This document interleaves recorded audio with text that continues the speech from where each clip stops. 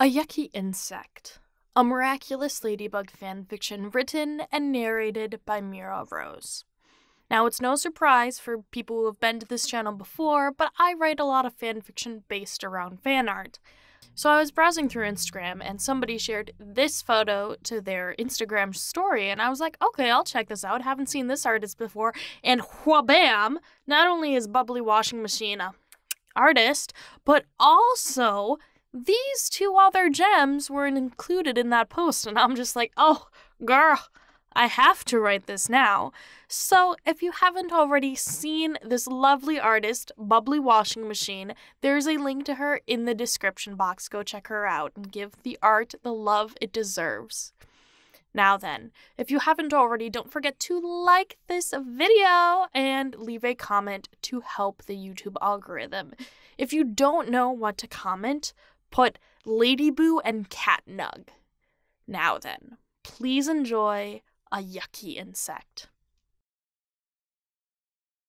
Peter Parker stared at his ceiling, trying to make sense of the dream he woke from. He'd been in a city, but it wasn't New York. No, it wasn't New York. The Eiffel Tower was there, but he wasn't sure he'd been in Paris either. Because not only had he never been to Paris, but because he was pretty sure the superheroes he'd met in the dream didn't exist. What were their names?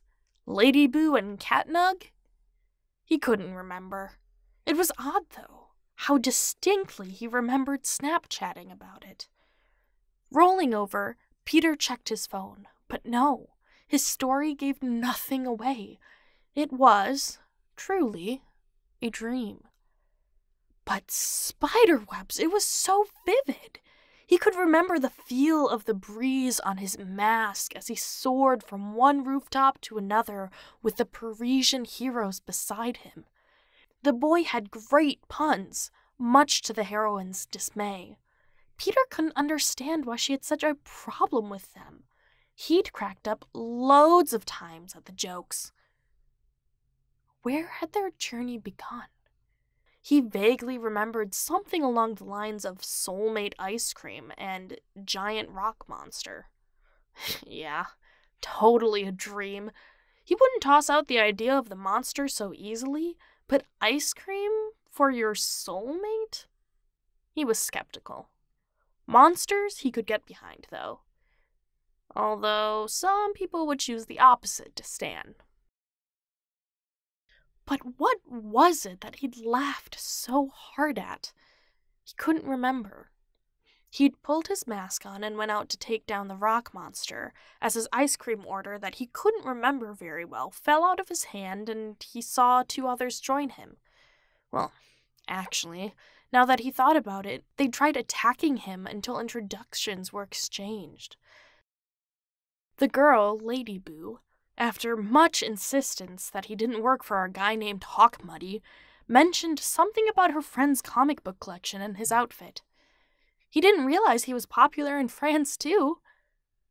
Well, it was a dream, so scratch that thought. But then what happened? Oh yeah! There was that bug! Not the girl, but the actual bug. They'd made their way downtown as a trio, and he'd finally convinced the girl that he was a good guy, and they'd even taken a selfie together. But as the cat boy grinned, a bug flew in his mouth, and they had to pull over because he started freaking out. They must be great partners, because even though she sighed and face-palmed, she still rubbed his back as he freaked out and sputtered. Peter couldn't blame him, though. He knew what it's like to eat a yucky insect by accident and wasn't jealous. Ugh, even thinking about it made him upset. Yuck! He was glad it was that guy and not himself, even if it was a dream. It was one of the factors that went into his suit design. Not only did his mask make him anonymous, but if you're going to zip through the air at fast speeds, you need a bug filter. Even Mr. Stark agreed on that one. The superpowers they used were interesting. Black Widow would surely appreciate the yo-yo gig that the girl used, but that wasn't even the most interesting thing of their fighting style. The destruction paw thing that the cat guy used was super awesome. Peter couldn't figure out the physics behind it, but surely Mr. Stark or Bruce would. He'd never seen anything like it before. Well, then again, it was a dream, so anything goes, including magic. May as well not mention it to the Avengers. And the way the girl's powers fixed the city, all of that damage and terror at the expense of a potential epileptic episode? Absolutely magical. Well, okay, it's a dream, so that's kind of the point, but still, imagine what a relief it would be.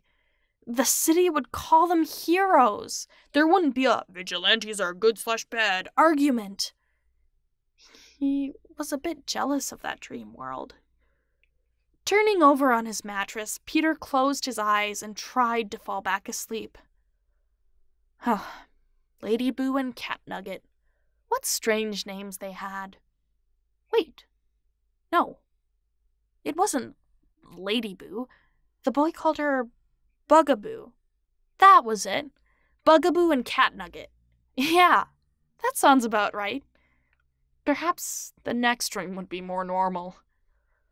Allowing himself to drift back asleep, Peter Parker found himself in another dream world, but, unlike his last adventure, it didn't come with red and black spots.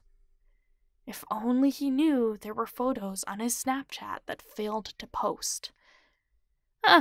Well, the miraculous work in mysterious ways, but there was no need to know that. At least, not for Peter Parker's storyline, and not for Peter Parker's destiny.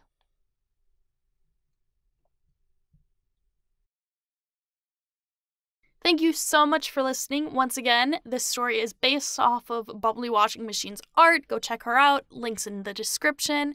If you haven't already, don't forget to not only subscribe to this channel for more Miraculous Ladybug Fanfiction, but hit the bell to stay up to date for latest notifications. Now then, if you've made it this far, please hit the like button. I did entertain you this long, and leave a comment in support. If you don't know what to comment to help the YouTube algorithm, comment Bugaboo and CatNugget. I will catch you in the next one, folks. Bye!